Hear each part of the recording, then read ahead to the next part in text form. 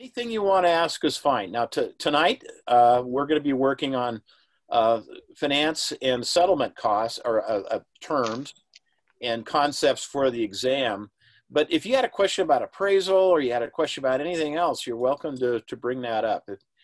And, you know, we're happy to help accommodate you. And we do this every other week on Tuesday nights, starting at 6 o'clock, which we're starting right now. This is being produced, and also comments from Mr. Dan Naylor, who several of you can see at this particular moment, and with the beautiful Bryce Canyon photos behind him. And Dan is the owner, director, and high mucky up at the Institute of Real Estate Education, which is in my learned opinion, is the very best school in the state of Utah. You know, and I've worked for essentially most of them. And the thing that makes Dan's school so great is Dan, because he keeps apprised of all the law changes. The material is updated regularly, and he's always concerned about quality. And I'm Rick Roller. Will be your game show host tonight and instructor. And like I've been saying, any question is welcome. What we're going to do is we're going to start off, and we're going to look at some questions, which might, you know, bear a surprising resemblance to something you might see sometime in the future. And you know, I mean, we're not saying these are exact questions, but the concepts are very, very important, that you need to get these concepts. So as we go through these questions, there's about 15 of them or so. If you have additional questions or brought up another topic you had a question about, please chime in, and we'll try to take care of that here tonight. A lot of what we're doing tonight is all about vocabulary. And I want you to get a pen and a paper. And in a moment, I'm going to give you a link that will take you to a Quizlet program. This is something I developed, and with Dan's permission, I'm going to give that to you tonight as our thank you gift for showing up. This is the link. Please write this down. It's bit.ly REVOCAB.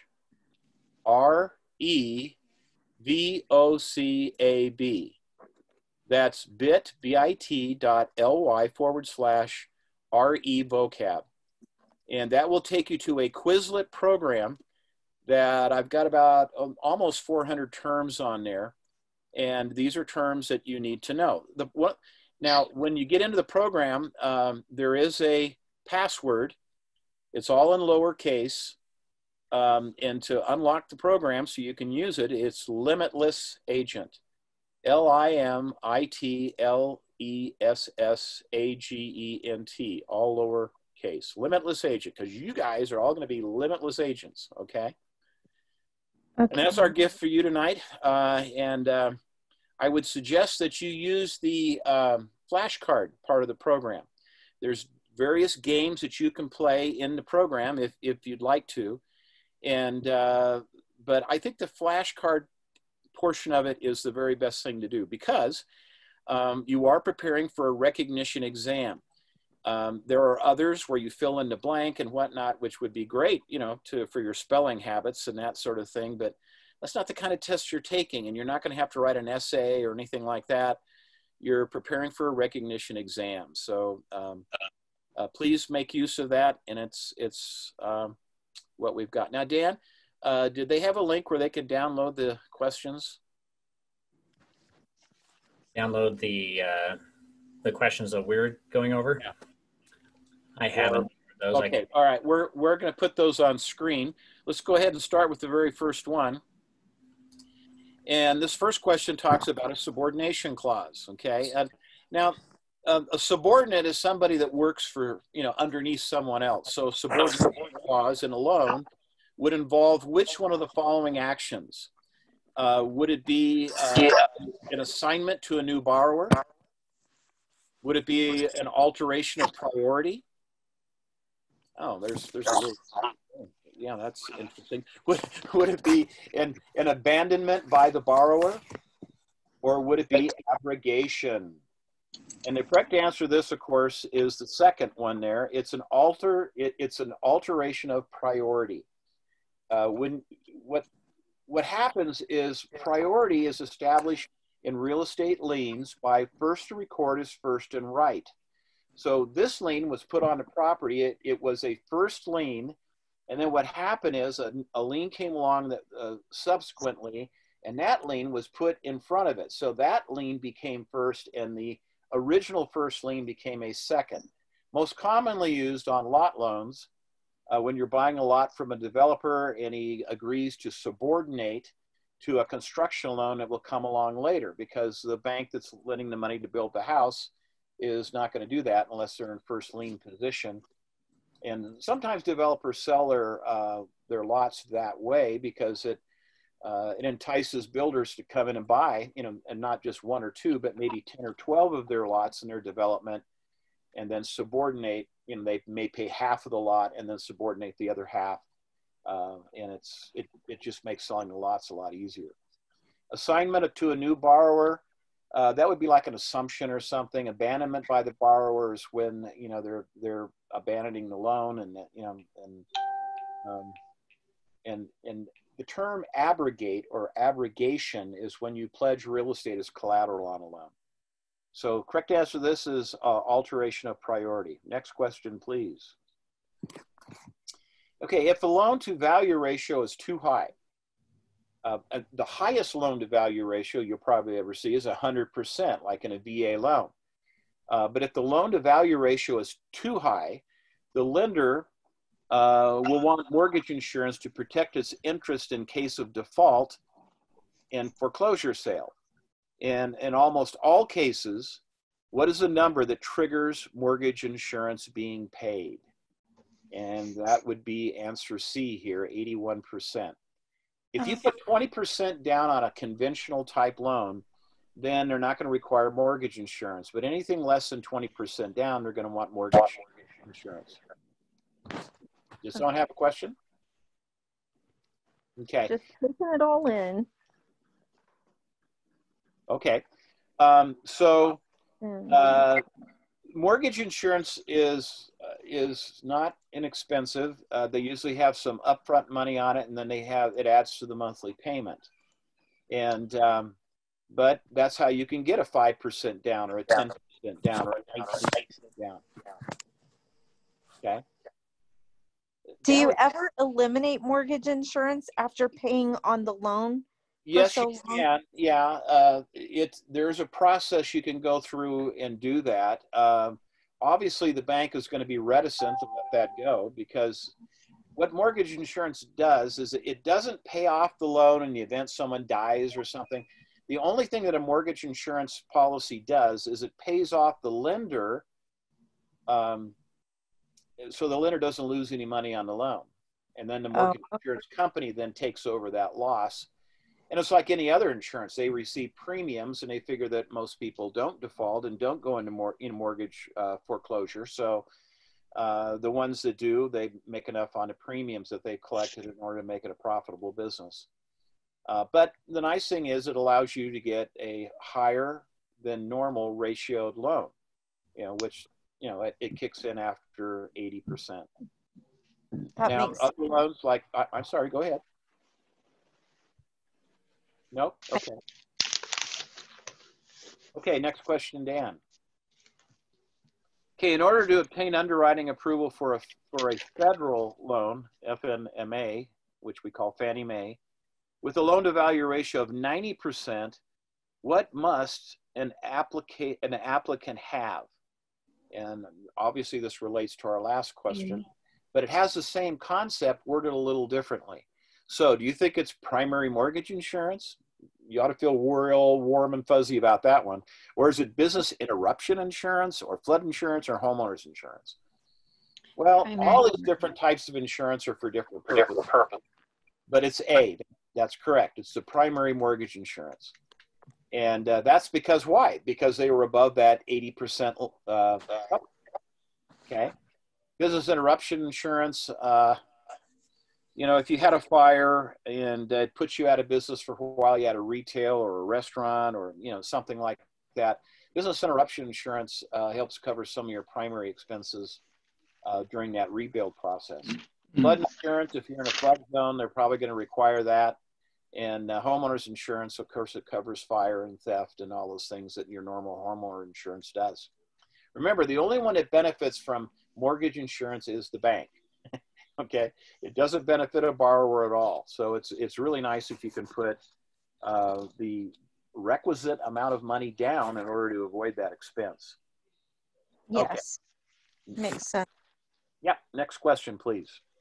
Which of the following is a trigger term as stated in Truth in Lending pamphlet given to potential borrowers? So, Truth in Lending has provisions in it that says if you say some of this, then you have to say all of this.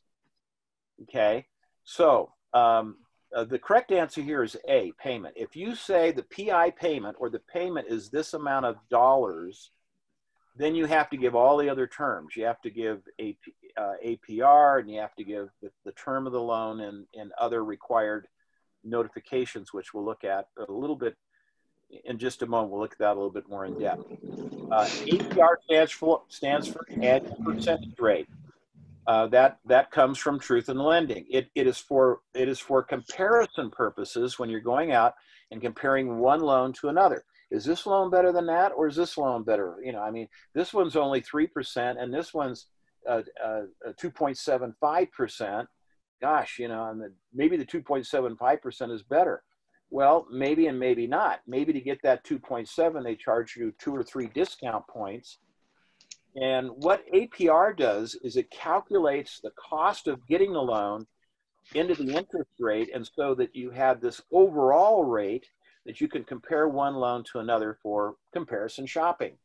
So that 3% would probably still be 3%, but the 2.75% would actually be 3.25 or something. And so it lets you compare one to another in comparison shopping. And it's called the annual percentage rate. So APR, here's another test question. APR will always be the same or higher than the face rate or nominal rate. Because like in the example I just gave you, that 3% didn't change because they had very little or no cost in order to get that loan, other closing cost to get that loan cost, loan fees, sometimes called junk fees, but you know, that's probably a little harsh and unfair, but APR computes all those costs in it. Loan, that's not a trigger term, and price of the property is not a trigger term either. So the correct answer, drum roll, is A, payment. Okay. Oh. Next question, please. Which of the following statements is true of both Truth in Lending and RESPA regulations? Truth in Lending and RESPA, the Real Estate Settlement Procedures Act, are federal laws that deal with loans.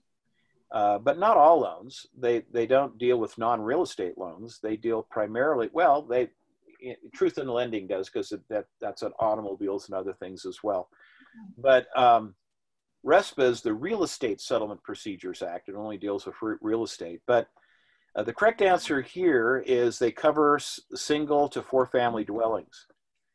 So apartment buildings aren't covered by Truth in Lending or RESPA. And their thinking on that is if you've got enough money to buy a 12-plex, you don't need the protection of these federal consumer protection laws. These are consumer protection laws really, you know, put into place to protect consumers from being ripped off and that sort of thing. When you advertise a rate for a loan, look at B here, you can advertise APR alone. It is not a trigger term. So when you're driving down the freeway and you see these ads and it says, you know, great time to refinance, loans as low as 2.75, that's the APR. And usually it says that on the ad. But APR is what we use in advertising, which, like I said, will always be the same or a little higher than the face rate on the mortgage. There is a booklet called the Booklet Settlement Cost and You must be given that when you're applying for a loan. on a house, but you know, so that's probably a really good distractor. But it's not true of both RESPA and Truth in Lending. You know, settlement costs in you is mainly a Truth in Lending requirement. And then D, they cover loans to small business. Yeah. These are consumer protection laws. Okay. Okay, so correct answer to that one, of course, was they cover single and to four family dwellings. And, you know, I mean, the duplexes, triplexes, and fourplexes are an excellent thing for people to get into, particularly right now with such high rents. I mean, if you've got, you know, whenever I'm talking to first-time buyers, I ask them, I said, well, have you considered, you know, getting a fourplex? You know, because if you could get into a fourplex with a reasonable down payment, for example, you can use your VA eligibility on a fourplex. You can get an FHA loan on a fourplex with, you know, with a smaller down payment. But with rents being what they are now, you can actually live for free. You know, the other 3 units would probably carry the whole property. Not so much in a duplex, but the duplex is cool because you only have one neighbor, and it's hard to find a triplex. Okay, but anyway, next question, please. Which of the following entities is only in the secondary mortgage market and not in both primary and secondary? Now, primary mortgage market is your credit union or your bank or your mortgage broker that you go talk to about getting a loan. You just walk into their office and you sit down, you take an application. Of course, a lot of this happens online these days. So that would be a bank, would be both primary and maybe even secondary. Insurance companies are primarily secondary.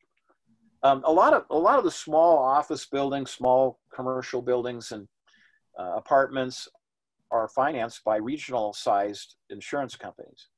And you know, these big buildings downtown and whatnot, there's various ways those are financed. But sometimes even those multi-million-dollar buildings, you know, the $30, $40 million buildings, are financed by insurance companies as well. And of course, private individuals. You know, they're usually, you know, they could be at both markets too. So note what this question says. I mean, look up at the question again, and which of the following entities is only in secondary market and not in both primary and secondary? So banks could be both, insurance companies could be both, and private individuals could actually be both. So the correct answer to this has got to be Ginnie Mae. Ginnie Mae buys mostly the VA and FHA type loans, and they buy them in big bundles. And this is where mortgage brokers sell a lot of their loans to. Ginnie Mae and Fannie Mae that we saw earlier, Ginnie Mae used to be total government. It's always been government owned. Fannie Mae at one time was quasi-governmental, but after 2008 and the you know, the implosion of the mortgage financing market we went through, the government had to come back in and pick up total ownership of Ginnie Mae or Fannie Mae again. So both Ginnie and Fannie are government owned, and they do primarily, you know, well, of course they do VA and FHA, but Fannie Mae does a lot of conventional loans as well. And so if you're applying for even a jumbo loan or any type of conventional financing, probably going to be sold to Fannie Mae. Next question, please. Okay, in a VA loan, okay, the VA lends money and the lender guarantees it. B, the lender provides the money and the VA insures the loan. Okay, the lender provides the money and the VA guarantees the loan. Or D, VA provides money wholesale to the lender and the lender makes the loan. The VA, as a benefit for protecting our nation and serving in the military, has benefits. You know, they have health benefits. Veterans have health benefits, and they have other types of benefits. But one of the benefits they have through the VA is that the VA will actually come in and they will guarantee loans. Now, previously, we had 2 questions about private mortgage insurance. And private mortgage insurance was needed when you had a loan that exceeded 80% loan to value ratio. Well, VA loans, you can get 100%. You don't have to have a down payment at all. And you know, they do have a 1% fee that, you know, they collect, but that doesn't alter the loan amount. But VA guarantees where FHA insures. This is a big wake-up item. VA guarantees, FHA insures. So the money you pay up front and the additional monies you pay on mortgage insurance to the FHA is to pay for that insurance policy. Okay. Now on Fannie Mae, when they do conventional loans, the questions we had previously, that was private mortgage insurance. So you have FHA mortgage insurance, you have private mortgage insurance, and then you have VA guarantees. Okay. So those are all wake-up items for the exam. So VA guarantees loans. So the only answer here that works, because VA doesn't lend money at all, is of course, drum roll, the lender provides the money and the VA guarantees the loan, which means that if this loan goes into default, what the lender will do is package the whole thing up and send it to the VA, and the VA sends the money to the lender so the lender doesn't lose any money. And then the VA takes it over and they sell the property or do whatever they have to recoup as much money as they can.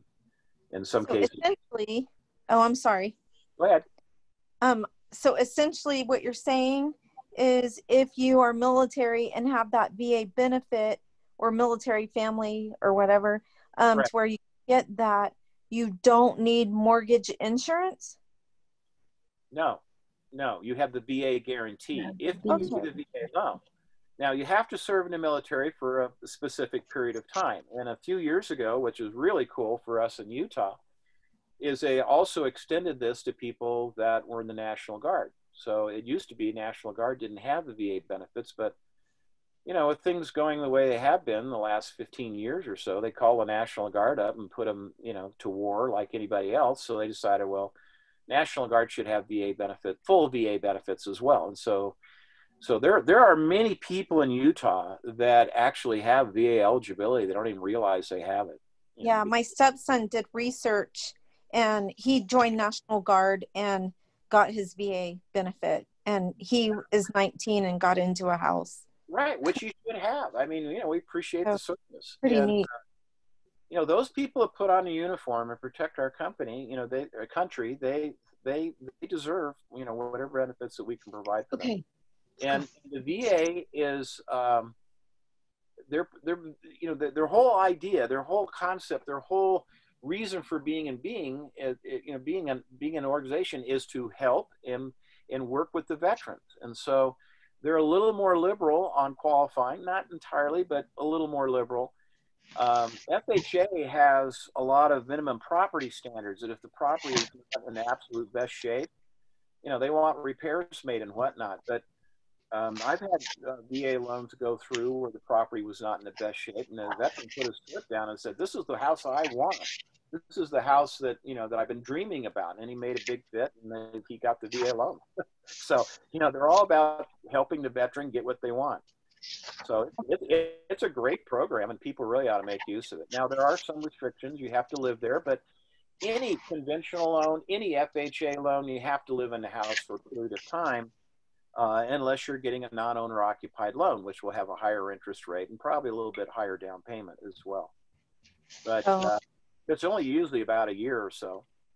And sometimes there's exclusions to that. If, you know, if you bought out 6 months later, you're getting divorced, and you have to move out, well, then you have to move out, or you get transferred and you have to move to a different location for a job and whatnot. So, you know, they'll make, you know, exceptions if they have to, but, you know, they're not in the business of letting you get a VA loan for, you know, a property that you intended to use as a rental. And that, with the notable exception of a duplex, triplex, or fourplex, of course. Okay. Right. But it's a great program. I mean, it's super. And, you know, with Hill Air Force Base being here, and we have super large numbers of our citizens in the state of Utah that are in the Guard or involved with the Guard. We have phenomenal medical units. that are constantly being deployed. We have some of the only special forces units. We have language units. I mean, you know, there's I will guarantee you there's thousands of Utah residents right now that didn't realize that they could actually get a VA loan with no down payment. Yeah. Could be a market for you. Okay. Yes, it's good to teach your kids young. I knew some of the benefits, and we prepared him to go to school and to work and have that 2 years of, you know, background and have good credit. Yeah. Establish credit right away. Yeah, all these loans require good credit, of course, but you know but it's so important to start your kids out early, understanding credit, and they don't teach it in high school. They don't teach it in college. I mean, it's a sad thing. It is so sad. So it's really good to do that. But it's there's a real market here, you know, for someone to go out. I mean, whether you realize it or not, I mean, you're getting into a business, folks, that we don't really sell real estate. You know, what do you mean you don't sell real estate? No, we really don't sell it. People already want it. More than anything, what we do is show them how to get it. And and then of course we have to find it, and we have to write the contracts and everything else. But it is, you know, it is unlike almost any other sales profession in that the people fundamentally want that American dream. They understand that if, well, you know, my 21-year-old son, I got him into a condo. Actually, it was a townhouse in Traverse Mountain a few years ago. After 2 years, he sold it and walked out of there with $80,000. Exactly. You know, that's what we did. We put him in a new townhome. You know, so there's the opportunities and what you're going to be involved with in a short period of time here to impact people's lives, to bless lives and make money are absolutely phenomenal. Let's go to the next question, please. We had one question in the chat. He says, can you apply for a VA loan more than once? Yes. That's another misnomer about VA that people don't understand. You can reinstate your eligibility. Now, if you let someone assume your VA, it ties up a portion of your eligibility. There is a possibility you may have enough remaining eligibility. If, you know, I mean, it's a fascinating thing, and you need to have a lender that that understands VA, because if you use your eligibility once, it can be reinstated and you can use it again. And we have another question. What about FHA? FHA, as long as that loan was paid off, you can do FHA more than once as well. You know, so it's unlike VA in that there is no eligibility there, other than, of course, financial eligibility. But as long as that previous loan was paid off, in both cases, you're going to be fine. But if you let someone assume the loan, it's going to tie up some of your VA eligibility, and it will tie up your ability to get another FHA loan. Most people are not assuming loans right now. I mean, we will see that again in the marketplace for many of you in your career, because interest rates are at historic lows. When interest rates get back up to 6, 7, and 9% again, what will happen is these homes that have, you know, 2.5, 3% loans on them, my goodness, you know, that they're going to have an intrinsic value of that very low loan. Now, the people will have to, you know, pay the down payment down to get to that loan, or they'll have to get another loan and kind of blend it. But you know, there will be a situation where people will be assuming loans again. And all loans are not assumable, but yet they are assumable with credit qualification. So I know that's kind of double talk, but you know, I'm saying that because I want you to understand that for the test, you know, lean towards the non-assumable, but in the real world of real estate, you know, there are ways to get those loans taken over by someone else in most cases. And underwriting requirements change with the wind. You know, that's why on your test, they stick, you know, the test writers stick to very basic concepts that don't change that much.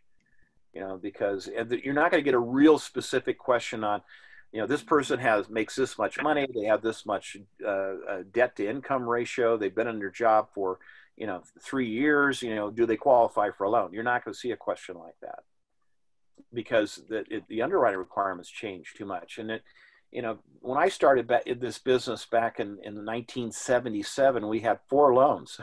That was it. You know, now there are hundreds of different kinds of loans, or at least it seems like it, but there's at least 50. Okay, next question, please. Okay, L agreed to carry a second in the sale of a home. A second meaning a second mortgage.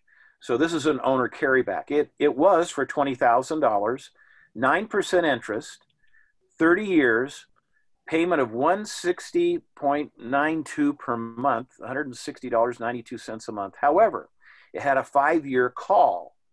Now, a call means that you're going to have 60 payments that you can make, and then the whole loan becomes due and payable. And this is also called a balloon, okay? So it had a 5-year call when the buyer would pay off the balance of $19,176. How would you describe this loan arrangement? Well, would it be fully amortized? No. Fully amortized loan is one where you can make your, you know, if it's a 15-year loan, you make those payments for the 15 years, or the 20-year loan, 30-year loan. 30-year loan, 360 payments, you'd make those and it would be totally paid off. That's a fully amortized loan. A wraparound loan, this is not necessarily a wrap either. A wraparound loan is like a burrito. You have your original loan, and then you're going to wrap that with a nice warm flour tortilla with another loan, but it's one burrito. So what happens here is we have a first and a second mortgage. So that's not a wraparound either. A discounted loan, I don't know, might be, might not be, but that's a throwaway answer. It doesn't describe what we're talking about here. What we're talking about here is D, a partially amortized loan. Because, why? Because it's not going to be fully paid off when the loan has to be paid off. There's that balloon or a call, okay? If it didn't have that balloon, would it have been a wraparound? It could be a wrap with a call. It could be a combo. You know, that, I guess that'd be a combo burrito. But anyway, it could have been a situation where it had a call and was both of those things, but that's not what they described here in the because the reason why that would work is because you wrapped that original loan, and then that new loan that you created, which was a wrap, it had a call in it. See, the old underlying loan, you know, was probably didn't have a call. It didn't have a balloon in it, but the wrap did. In this case, the second had a call or a balloon in it, okay? Anytime you have a payment that is in excess of the normal periodic payments on a loan, that's a balloon, you know. There, so, you know, it happens a lot with owner-type financing like this, because the guy, he wanted to sell the house and he was willing to carry it for a period of time, but not forever. He wanted his money back at some point down the road, and maybe he's getting a decent interest rate. Maybe it's the only way he could sell his house. Okay, great question. Thank you very much for that. And any other questions regarding a wrap or a balloon, or also called a call? Okay, then let's look at the next question. E borrowed money from a bank for personal reasons. It had a fixed interest rate for a 5-year term. Monthly payments were interest only. Now, sometimes interest only is also abbreviated. It's IO, interest only. Okay, on your test, it'll be typed out interest only. And at the end, E owed the lender the full amount that he borrowed. What kind of loan is this? Well, it's a straight mortgage, C. It's not a purchase money mortgage because he borrowed money from the bank for personal reasons, you know, for debt consolidation, had a great stock tip, you know, wanted to buy some gold and silver while there's some still around, you know, whatever it was not for real estate, you know, so it wasn't a purchase money loan. A purchase money loan is a loan that you use to purchase a property. A participation loan is kind of an interesting animal. A participation loan is where the lender is willing to give you, a fairly decent interest rate, but they want to be a partner with you on the equity increase in the loan. Probably what a lot of banks wish they had done 5 years ago in our valley, with the rapid increase in equity because of the the appreciation of prices. So that would be a participation loan. I mean, the bank gets part of your equity. A straight mortgage is what this is because there's no amortization. There's no reducing of the principal. It's like a note loan, which is what it was. It's a 5-year term, and he only paid IO. He only paid interest only on the loan, and then he owes the entire balance. And it's not partially amortized because he didn't pay anything against the principal. We call that a straight loan. Okay? See, how important is knowing these terms, folks? That's why I gave you the Quizlet program. You need to spend quality time with that program. You have to know these terms or you can't answer the questions. Oh, you can guess, probably be okay. But, you only need a C minus anyway, right? You need a 70% good, solid C minus. Come on, guys, you can do this on a multiple choice test, to boot. But I'm not saying you shouldn't study. I'm saying you definitely should study. Okay, next question, please.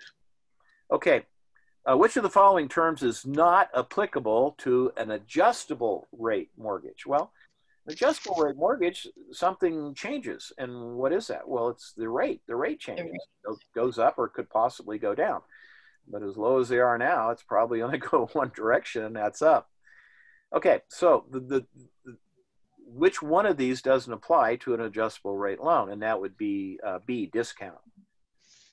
Well, you have what, C index? No, we have a C. It's not applicable to an adjustable rate loan. That's the wrong answer, Dan.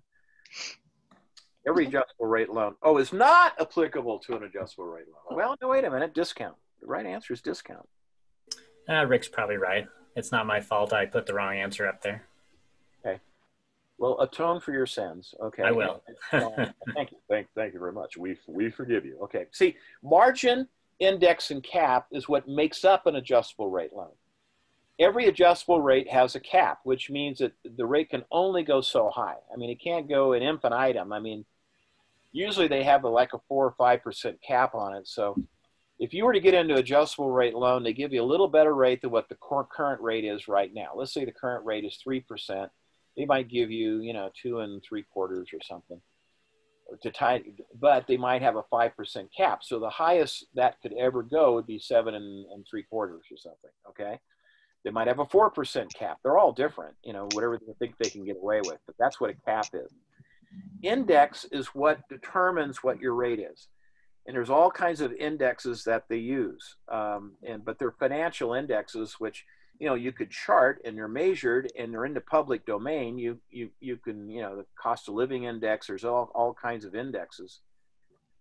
LIBOR is a very popular one that they use on these. But what it is a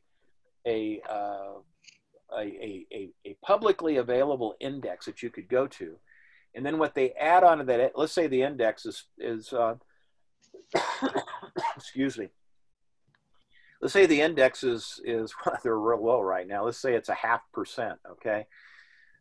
So the margin is what they add to the index to determine your current rate. So if the margin includes, some amortization on the loan and in the profit for the bank, and so let's say their margin was 3, then your rate would be added to the index, so your rate would be 3.5. And then the cap is, some of these loans adjust once a year. Some of these loans adjust every month. So you have to look at them. They're not real popular right now because you don't need them. The rates are so historically low. They're giveaway. They're absolute giveaway rates. Isn't that what caused the downfall of Fannie Mae? Just those fixed, not fixed, those, I wouldn't say it caused the downfall of Fannie Mae. It was definitely a downfall of a number of people that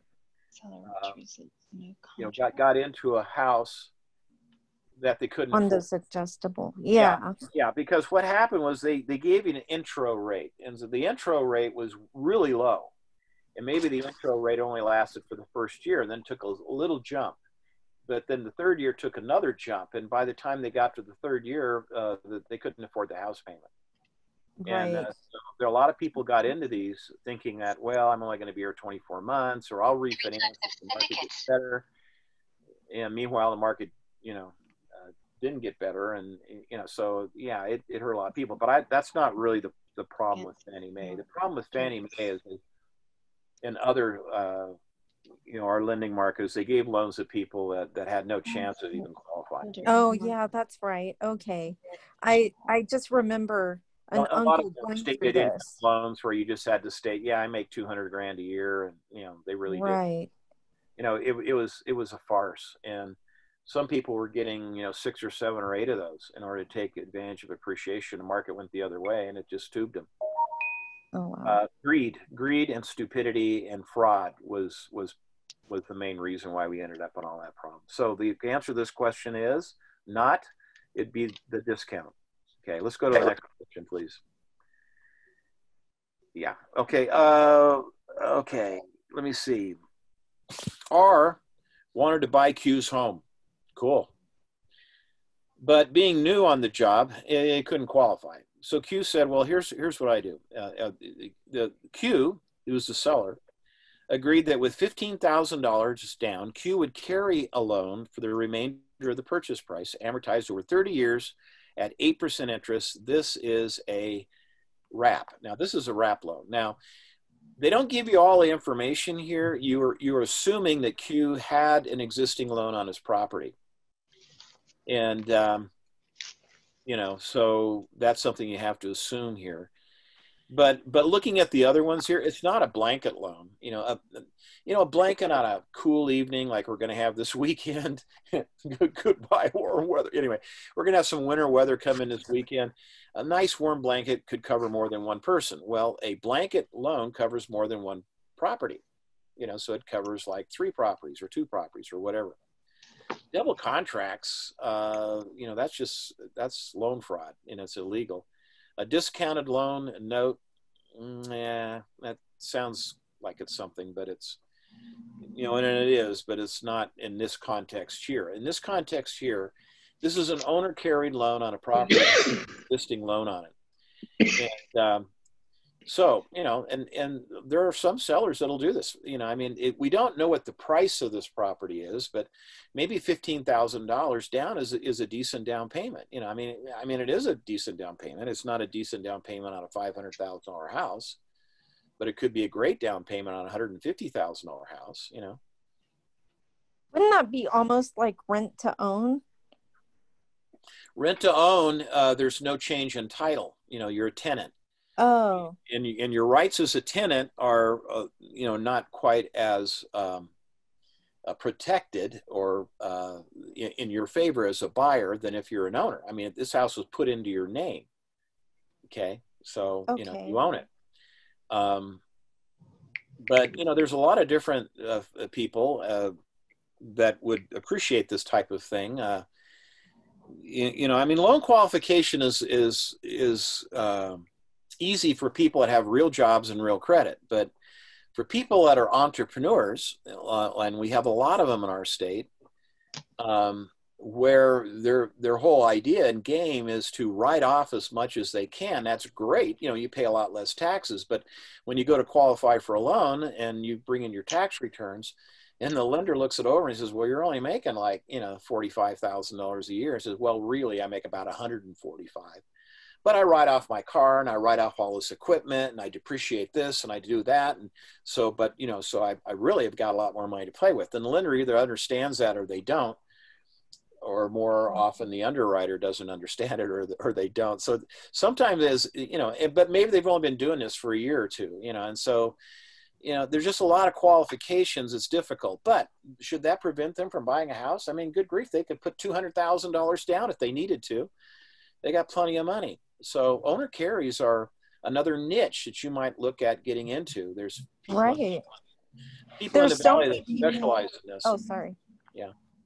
There's So so many people in an older age category that have never owned homes, and that's a market I kind of want to target and help them to see the other options there are than just traditional lending.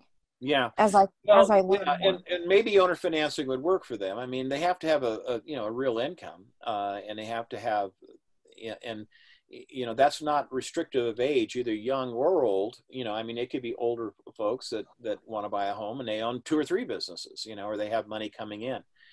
And but sometimes it's hard, because of the way they're structured. In their finances, where that money is going through LLCs or corporations or other things, and it minimizes their tax for sure. And you really ought to do that, but it also it's more difficult to qualify. So owner carry applies to a lot of people like that. So I mean, there is a real market there for people, and sometimes a property is difficult to sell for a lot of other reasons, and maybe owner carry is the only way you can get rid of it. So I mean, there are a lot of good reasons to do it. And if that's something you're interested in doing, get a hold of me after you get your license, and I'll put you on a track with some people that are really involved with that. And they make great money doing it. I mean, they sell, a lot of high-end homes are sold with $500,000, $600,000 down. Wow. I mean, some of these entrepreneurs are making really super money, but the banks are uneasy because of the way they structured their finances, where it doesn't, the loan committee doesn't understand it.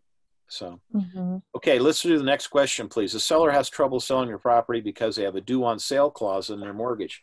Well, wake up item here, all mortgages have due on sale clause in them now. And they don't want to pay the balance. So they found a buyer that's willing to assume the mortgage unofficially, and they draft 2 contracts, and then they sell the property. And this, guys, this is loan fraud. Anytime you're hiding something from a lender, it's going to be loan fraud. I mean, almost without exception. And there are some exceptions, like an owner carry and a wrap.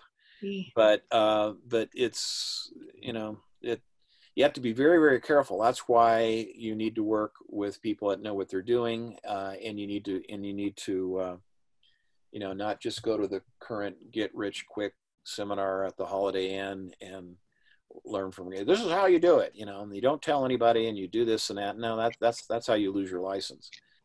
There are legitimate owner carry type things that you can do, but getting errors and omissions insurance. Errors and omission insurance doesn't cover loan fraud. They don't cover deliberate attempts to misguide people or to cheat people. Choosing either the buyer or the seller to represent, that's not going to protect you either. Hide the transaction from their broker. Okay, you knew that was not right. Advise the seller and buyer that a double contract is illegal. Guys, we can't do this. Could you structure where you can do it? Yeah, but there's just a couple title companies in town that know what they're doing, and there's a handful of lawyers that are really good at this, that you ought to get involved in these types of transactions. Okay, next question, please. All righty then. What is this? Where are we? SO's 5. Oh, okay. This is okay. Here it is. Okay. This is a set off.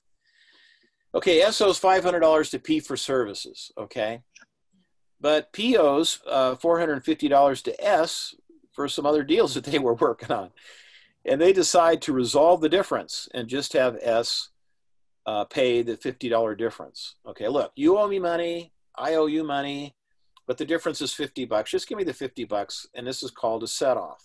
Okay, it's not insider trading. That has to do with stocks. Just ask Martha Stewart. It's not a foreclosure. This has nothing to do with foreclosure. I mean, it's only it's just a small set off here. And it's not a lease agreement either. Okay. This is a set off. Okay.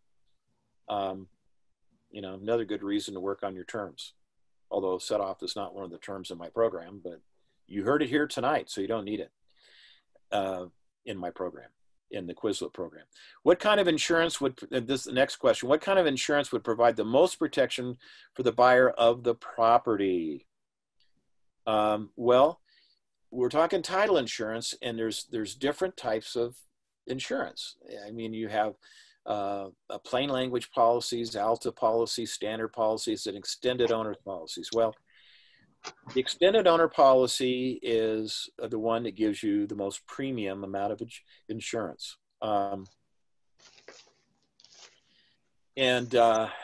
Unfortunately, ALTA, A-L-T-A, is a great high school here in the Valley, but that's not what we're talking about. ALTA stands for the American Land Title Association. And they have kind of common language. Real estate is sold across state lines all the time. I mean, we have many owners of property here in Utah that live in California and Idaho and Arizona. Those are the 3 top states for out-of-town owners. But so they're familiar with title insurance. And if you're kind of familiar with title insurance, it's pretty much the same in all the different states.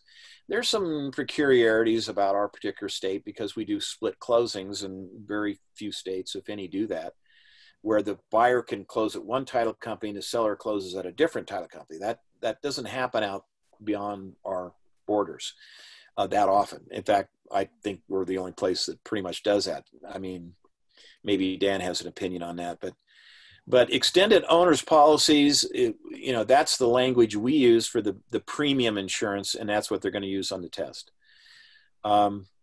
So just be aware of that. This is the one that gives the most amount of protection. All of them have adequate protection, or the lenders wouldn't be lending money on it. I mean, you put down your 15 grand, that's great, but the lender put up $185,000 on that contract. Yeah, do you think they're very concerned that that you're the legitimate owner and whatnot? Absolutely. Okay. Questions? Any other questions on that? Okay.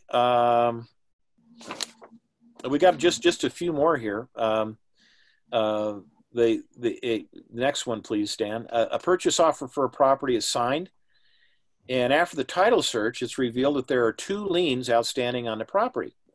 Which is true. Well, I mean, who's responsible for paying off the liens on their property that they're selling? Well, obviously, it's the seller. I mean, they have 2 liens. Well, okay, they had a first mortgage, and they had a second mortgage with Key Bank or something. And well, that's not unusual. But it could have been other types of liens. It may have been a mechanic's lien.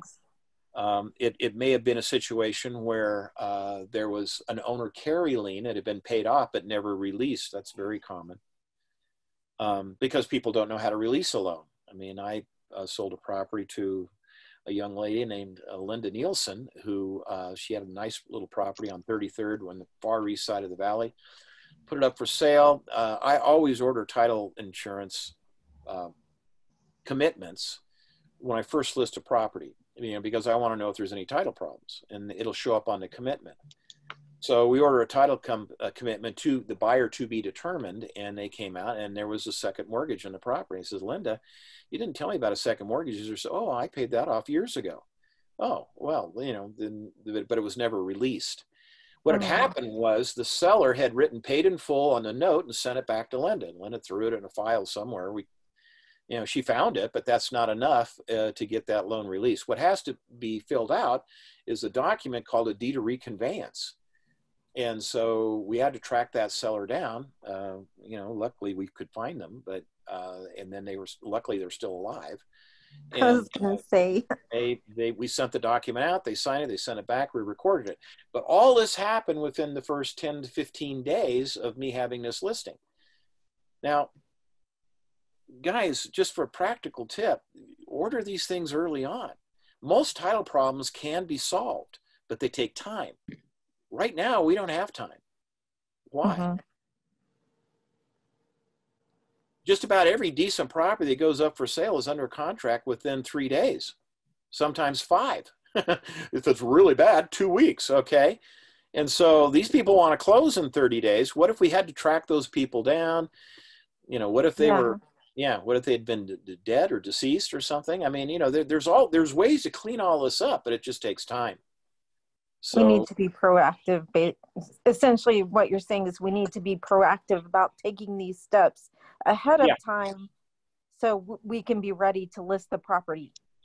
Yeah, well, you know, I mean, you want to get the listing. I mean, you only make people say yes once. You know, if they say, yes, I'll list with you, you get out the form and you fill it out. But immediately after you get the listing, you start what all good realtors do. Good realtors anticipate problems that could happen, but you handle them in advance so they're not a problem. You know, and so this was not a problem. And, you know, Linda went on to actually get a license and come back through real estate schools, one of my favorite students. And she became the, you know, the real estate queen in San Pete County. She had, at one time, she had over 100 listings in the Manti area. Wow. And yeah, she's a superstar. And I need that kind of burned her out. So, you know, she put someone in charge of those listings and went to France for a month, and then she came back and decided that you know, she got rid of all the problematic listings and went through those and started selling farm and ranch. She became the farm and ranch queen when she works in several states now. Incredible opportunity that this business can afford you. You guys are about to embark on a really, really exciting journey. It's going to take some work, and you're going to have to get over a lot of your fears, and you're going to have to become proficient. But this is life changing. I mean, you bless lives, make money, and you can bless a lot of lives, including your own, and you can make a lot of money. I mean, good grief with the prices they have now. I mean, run the math. Average sales price in our valley is around $350 or so. That's about a $9,000 commission in your pocket, pretty much. You know, $8,000 or $9,000. I mean, 10 of those a year is $80,000. I mean, wow. Just think about it. You know, my first year in the business, I sold 59 properties. My second year, I sold 98. You know, I mean, with the prices, of course, I was 77 and 78. I'm back in those days. But then back in those days, you can buy a brand new car for $4,500 too. So I mean, it's all relative. But anyway, folks, this is an exciting business. And like I said earlier, we don't really sell real estate. We just show people how to get it. Exactly. Obtain the dream, meet the goal. It's so much fun. And you can go in so many different directions. But we need to finish our questions. Okay, so we have just 3 more, I think, right, Dan? Okay.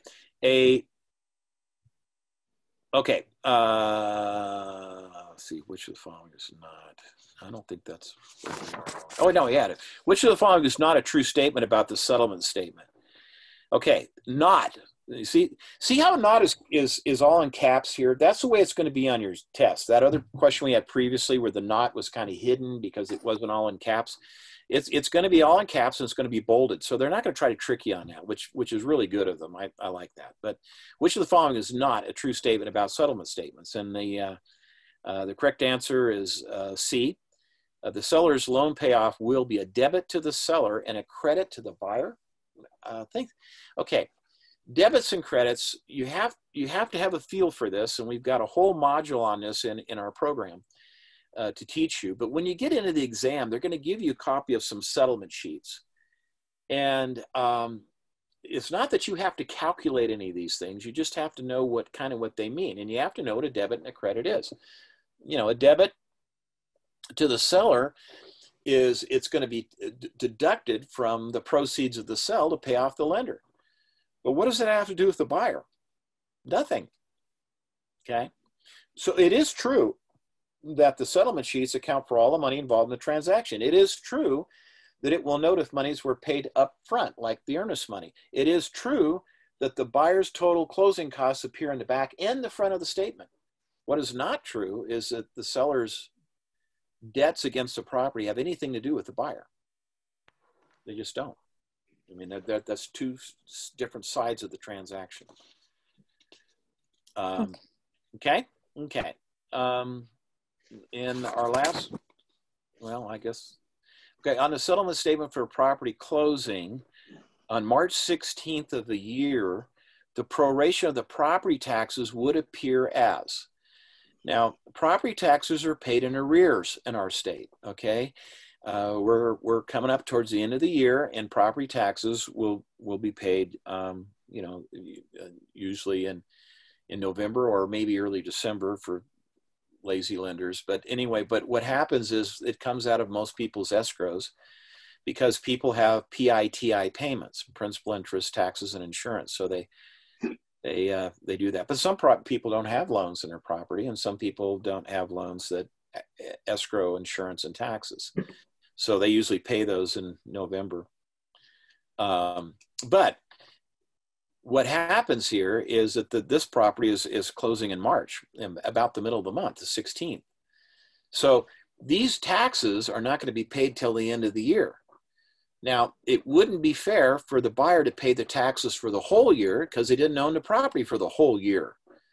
So what would be fair? Well, to estimate what the taxes are going to be, because we may not know exactly, but we can come real close. So we estimate what the taxes are going to be, and we charge the seller, which is a what? A debit, right? Mm-hmm. So debit the seller is right. Debit the seller. Credit the seller, credit the seller. No, those two are wrong. We have to charge the seller, so it's either got to be A or B, right?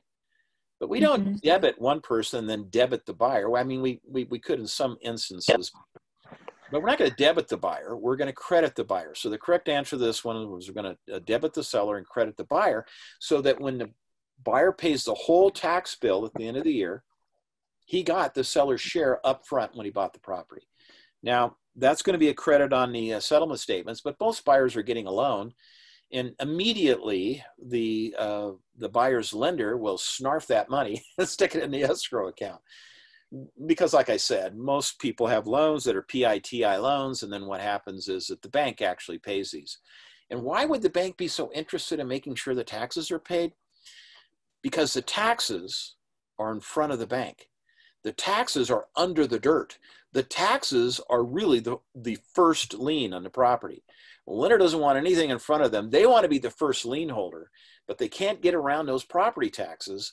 So they want to make sure that there's money to pay those to protect their position on the loan. Otherwise, it could be sold at a tax sale at somewhere down the road if the taxes weren't paid. And that's going to cause a really bad hair day for some lender. Okay,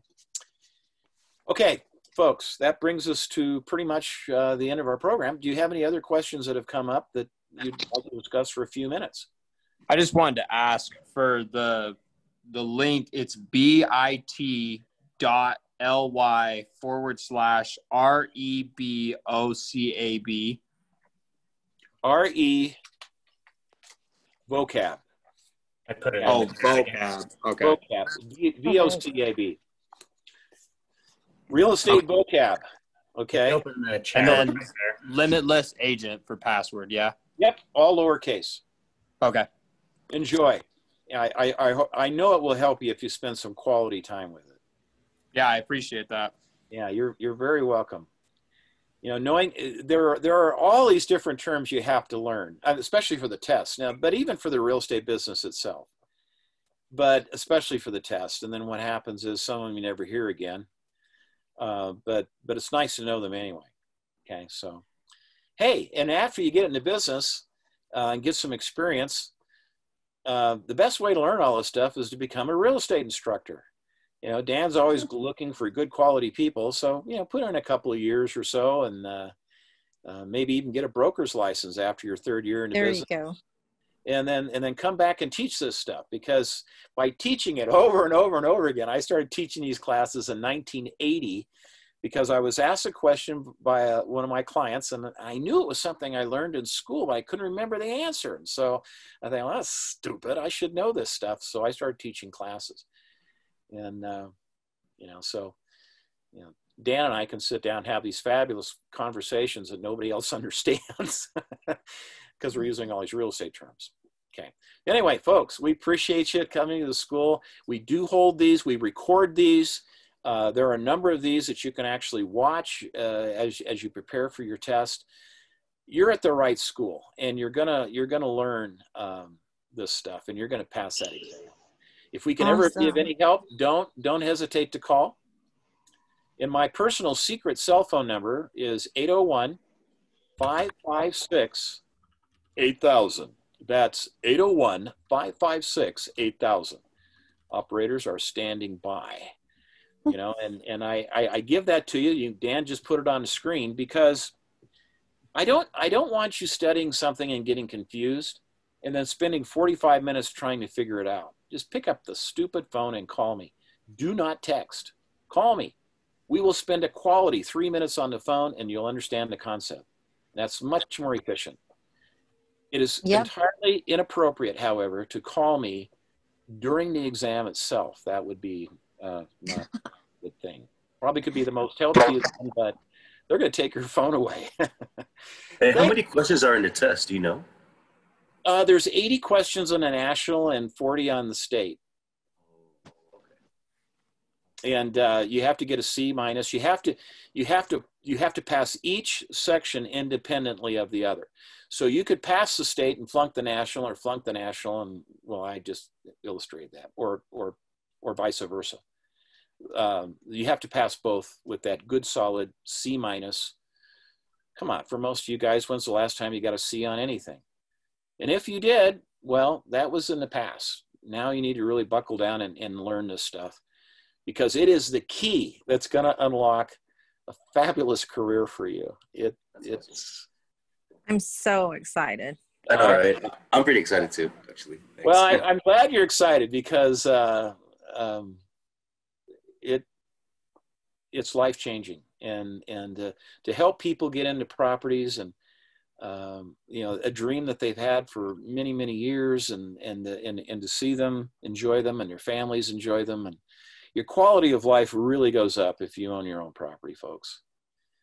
And what we do is important. It's important for the economy. It's important for your buyers and sellers, and it's very important for your family as well. So thanks for being here, folks. And if we can help you, give us a call. Don't be strangers. Appreciate you. Will do. Thank you. Thanks everyone for being here. We'll catch you in 2 weeks. Okay, you. thank you guys. Bye. Bye.